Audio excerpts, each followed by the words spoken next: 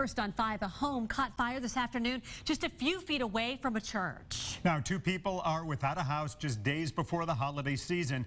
News 5's Cody Long has more from North 6th Avenue in Pensacola. We know that a woman was inside this home when it caught fire this afternoon, and she got out safely. More than a dozen firefighters worked for about half an hour to get the flames under control. At 2 o'clock, you could see heavy smoke coming from the house that sits just a few feet away from St. John Divine Missionary Baptist Church. A lot of people ran up here thinking that the church was on fire, but it was the house directly behind it. The fire was put out around 2:30, and nearly everything on the inside of the home was destroyed. The fire department tells us 2 people live here, and now they have been displaced, but they are receiving help from the American Red Cross. The cause of the fire is still under investigation. Reporting in Pensacola, Cody Long, WKRG News 5.